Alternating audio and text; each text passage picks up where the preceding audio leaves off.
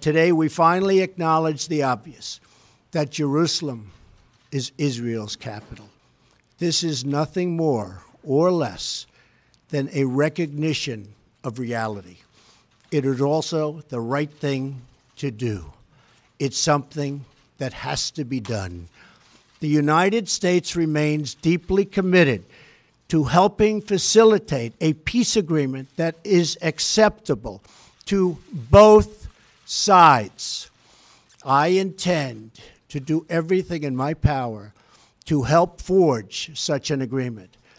Without question, Jerusalem is one of the most sensitive issues in those talks. The United States would support a two-state solution if agreed to by both sides. In the meantime, I call on all parties to maintain the status quo at Jerusalem's holy sites, including the Temple Mount, also known as Haram al-Sharif. Above all, our greatest hope is for peace.